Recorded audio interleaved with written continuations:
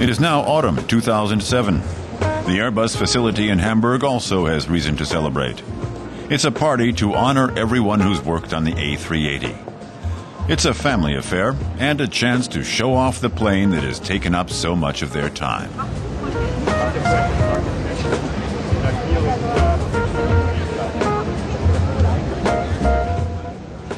But it's no time to cut loose. The celebration is conducted with Northern German reserve. That means cakes and alcohol-free refreshments. Rüdiger Fuchs meets with members of the Works Council representing employee concerns.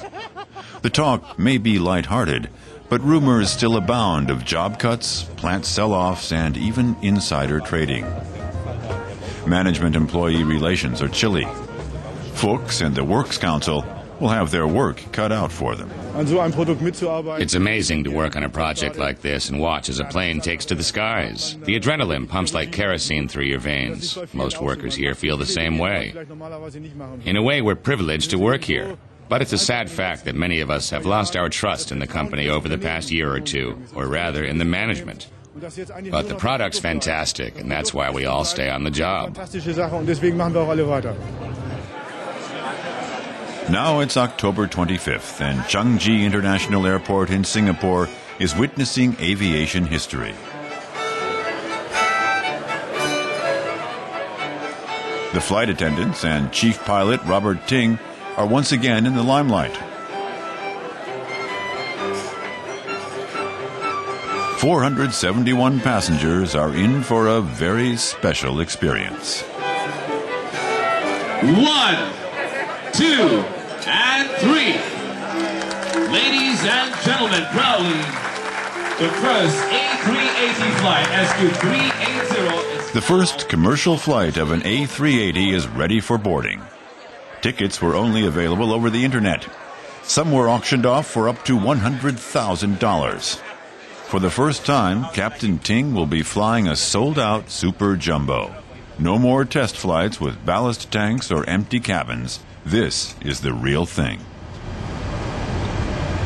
Now that it's passengers, it will only mean that we have people on board, but it does not make our job less responsible.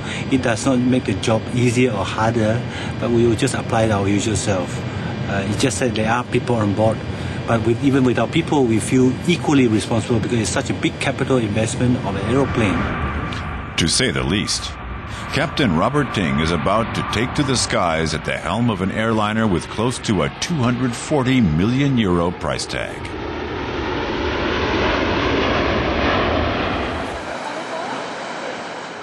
It's a smooth takeoff for the maiden flight from Singapore to Sydney. Thank you so much. Another photo session, this one with the captain and passengers. The Super Jumbo is operating flawlessly, but for the flight attendants and economy class passengers, it's a routine long-haul flight.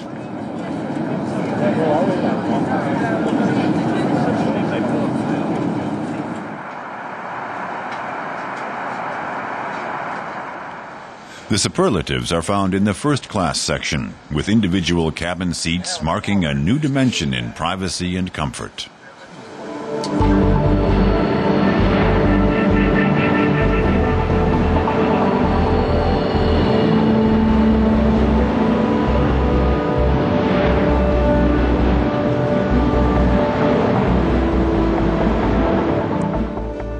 The flight ends with a picture-perfect landing in Sydney.